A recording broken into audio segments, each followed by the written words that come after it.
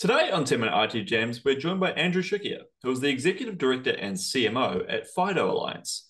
The FIDO Alliance is an open industry association with a focused mission or authentication standards to help reduce the world's over-reliance on passwords. The FIDO Alliance promotes the development of, use of, and compliance with standards for authentication and device attestation. Andrew joins us today to tell us more about FIDO Alliance and what they're doing in the APAC market. Thank you for coming along, Andrew, and welcome to the Jam. Thank you, Tom. Thanks for having me. Really appreciate it. You're very welcome. Let's just jump straight into it. Could you explain to us what FIDO Alliance is and how the association came about? Yeah, I mean, you kind of hit on it a little bit in your intro. So let me recap that and talk a little bit more about kind of our mission and our background.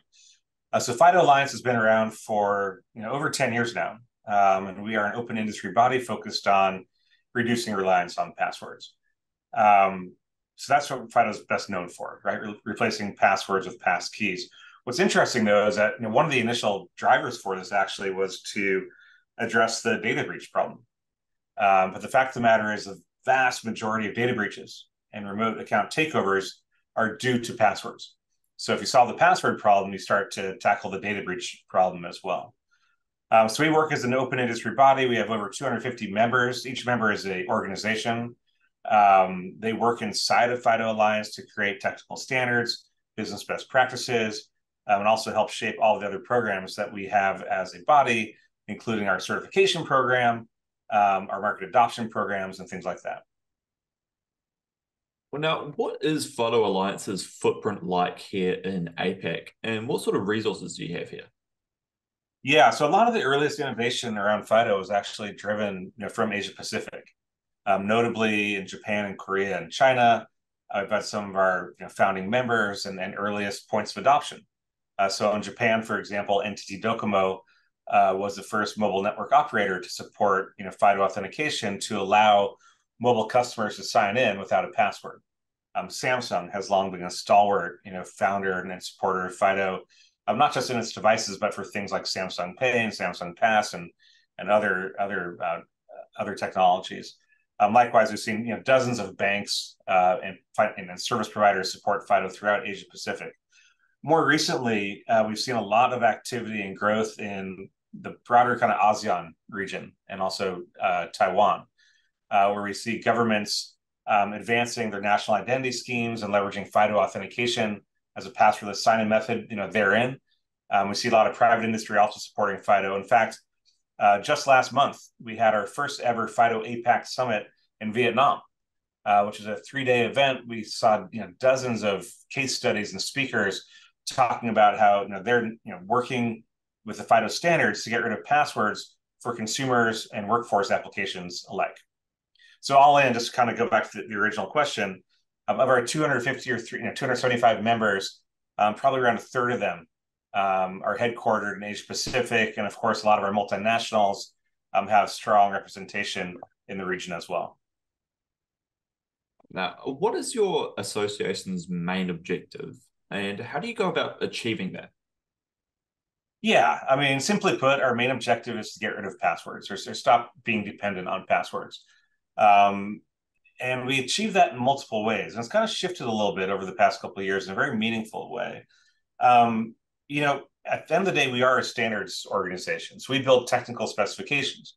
And so we've been around for 11 years. We've released different specifications for allowing products to support passwordless authentication and for allowing service providers to implement it as such. And some of this initially was done for like a biometric sign-in, right? So you're accustomed to using Face ID or Touch ID or the Android equivalent. We have specifications that enable that in devices that tie back to the user's authentication credentials. We also have a specification that allows for a FIDO certified second factor. This was called U2F, where you might be entering a password, and then for a second factor, instead of an OTP, you have what's called a U2F, sign in with a security key or something else, which is, again, an unphishable form of two-factor authentication. All of this is our specifications. The way FIDO works, fundamentally, is instead of having a password on a server and the secret stored in your brain, we're replacing that old model with something called public key cryptography, where when you enroll with an account, instead of having shared secrets, you have a unique key pair, where what's called a public key sits on the server, and then the private key stays safely on your device. When it comes time to sign in, you verify yourself locally to your device, and then the key is activated to have a secure dialogue with the public key. What's fundamentally different about this approach versus passwords is that everything you're doing is done locally and securely on your device, and then the communication between the device and the server is fully encrypted between those keys. That mechanism eliminates the ability for a hacker to get in the middle of that dialogue, which they often do through, say, a phishing attempt, where they phish you into, spoof a user into going to a fake site and entering their passwords, and they take over the account. It stops hackers from buying your credentials off the dark web and trying to stuff them into a website, or just simply guessing your password. Right? That's the way FIDO works. What we've done most recently is introduce the concept of Passkeys, where this private key, this credential now, as opposed to having to be individually enrolled in each device that you use, it's you enroll once, that passkey is then readily available across all your devices. So if you enroll for like ecommerceprovider.com, say on your MacBook, when you go to your iPhone or your iPad, it's automatically there. Then all you need to use is iCloud Keychain. Likewise, the same experience can carry forward on Chrome, Android devices, and Windows devices as well. So with passkeys, we've maintained the same level of security and phishing resistance, but added significantly to usability. And that comes down to the key point I was trying to make. It's a very long-winded answer, but how do we go about achieving that? What we've found is that usability is key, right? And that's somewhat intuitive. If technology is too hard to use, it won't get leveraged, right? So in the workforce, your employees will work around it. Your consumers won't opt into it. So the user experience needs to be as seamless as possible. And we're laser focused on providing guidance and best practices to help companies implement passkeys with an optimal user experience. That's a very interesting concept. I actually quite like that. Well, now, could you tell us a little bit about FIDO Authentication and what that offers to organizations across APAC? Yeah, I mean, the value proposition is really global in nature, and it comes down to a couple of things. So let's talk about there's two primary scenarios. One's in the workforce, and one is with consumers.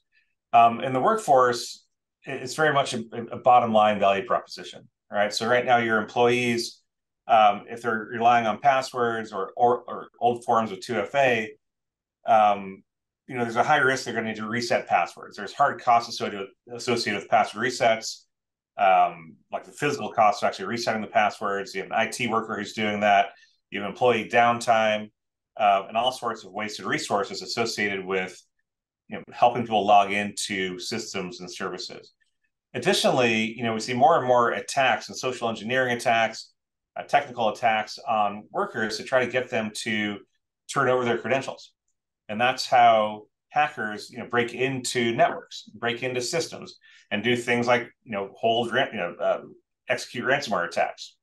And we saw this very recently in Las Vegas, Nevada, where the MGM Resorts and I think another one, I forget the other casino, they were both victims of ransomware attacks where a remote attacker didn't do anything super technical. They, did some basic research, some social engineering research, and called in to the IT help desk and basically fooled the workers into handing over their second factor credentials, which then allowed those hackers to break into the network and have access to sensitive data, which they'd only relinquish after a $30-something million ransom was paid, right? So that's what happens when you're dependent on shared secrets for user authentication, whether that's a password or a common second factor of an OTP, like a one-time passcode, which is also a human-readable secret, which obviously, as we just saw, can be transferred to a bad actor and used to take over an account. So that's the workforce setting. So with FIDO authentication, with passkeys, it de-risks that whole thing. Because again, the user must verify themselves to their device, and that can't be spoofed out of the user, right? The only way to take over someone's account is to physically take their device, which eliminates the remote scalable attacks and greatly narrows that threat vector. On the consumer side, if you're an e-commerce merchant or someone like that, there's bottom line savings as well, in the sense that you have less data breaches, less support desk costs and things like that.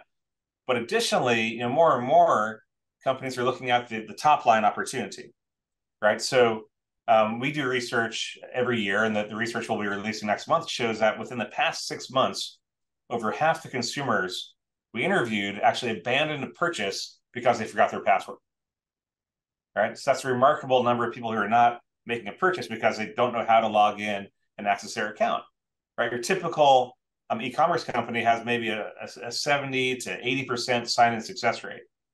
So once someone's enrolled in FIDO authentication, that sign-in success rate goes up, close to 100%. The time to sign in for 2FA goes down by around 80%. So not only are you saving money in the sense that you're reducing help desk time and things like that, but you're also creating greater revenue opportunity because more people can access the content and purchase services online. Well, I guess one last question to finish off. For someone who wanted to engage with FIDO Alliance, what's the best way for them to find out more? Yeah, I mean, our website's our best resource, FIDOalliance.org. That's appropriate for industry, industry leaders. So if you are at a vendor, if you are with a service provider, all sorts of resources there. So vendors might be keen to understand how they can use the specifications in their products. And then the service providers might be interested in learning, about other companies that have deployed FIDO, reading case studies and things like that, so they can understand how to deploy passkeys instead of passwords to their consumers and to their workforce. Oh, awesome. Well, it has been a pleasure having you on the jam, Andrew, and learning more about FIDO Alliance and what you guys are doing in the region. We look forward to hearing more from FIDO very soon. Super. Tom, thank you so much.